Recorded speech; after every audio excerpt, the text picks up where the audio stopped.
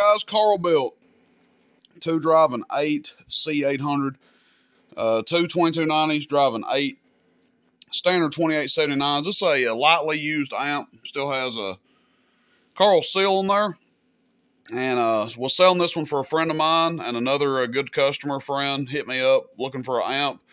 Told him I had this one for a good deal. It does have sideband. Anyway, we struck a deal up on it, so he will be getting this one. Going to test it, check it out here, make sure everything's good with it before it ships out. Running it on 15 volts off the big power supply, the 600 ampere out here. And just driving it with our little Cobra 21 GTL that we use out here a lot of times. So I'll show you what it's doing. This meter out here, guys, is one of the new 43Ps, newer 43Ps. So it does read a little stingy sometimes. Let's see if we can zoom in here. This is just the radio, and we've got a 25 watt slug in there, top scale. PEP, audio. So not even 25 watts PEP. So we're not going to be hitting this thing hard at all.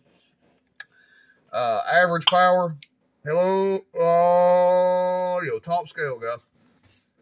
Hello, audio. Gosh, this meter's tight. So hello, audio 1, 2. Not even 5 watts average. So keep that in mind. Really, we could hit it with like 10 watts average, you know, 35, 40 PEP, and it's not going to hurt it, but I think we'll still see some pretty good numbers out of it. Just to keep things easy to keep up with, still going to be using the top scale, 2500 watts. So first thing we'll do, we're going to turn the amp on. And the very first thing we'll do is start out with a very low dead key. That way we don't overdrive it. So we're going to start out with our dead key on the radio, turn it all the way down.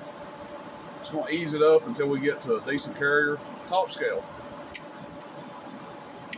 Got a little squeal in there. Probably because we don't have enough dead key.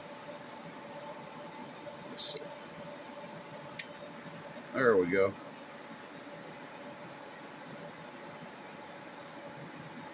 Let's go about 250, 300.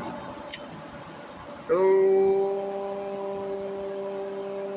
going to about 600 average. Again, we're only putting 5 watts average into it, so we're seeing 600 average out. That's not too bad. And 20 to 25 watts PEP going in, top scale. Hello, audio, 1500 or so. Audio, 1, 2, 3. Audio, 1, 2, 3. Audio. So 20, 25 in, 1500 PEP out. That's pretty damn good, honestly. If I had my little unit in out here, it'd probably drive it on up to 16, 1700, maybe even 1800 watts PEP. Sideband works on it. You can hear the delay in it there. So it's a nice running amp. I mean, it runs like new, honestly. 5 watts average in, 600 watts average out.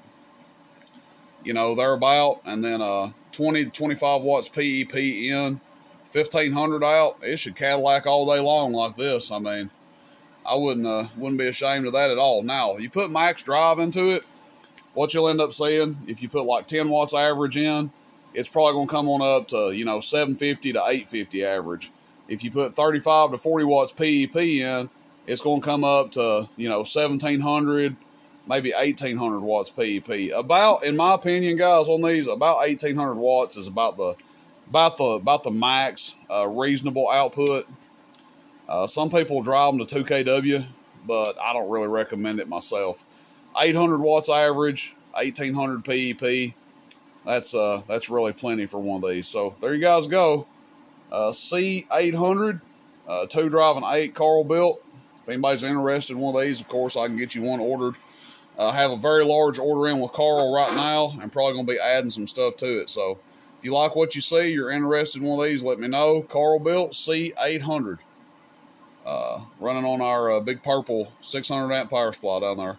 All right, guys, thanks. Rooster in Tennessee, roostercb.com. See you, bye.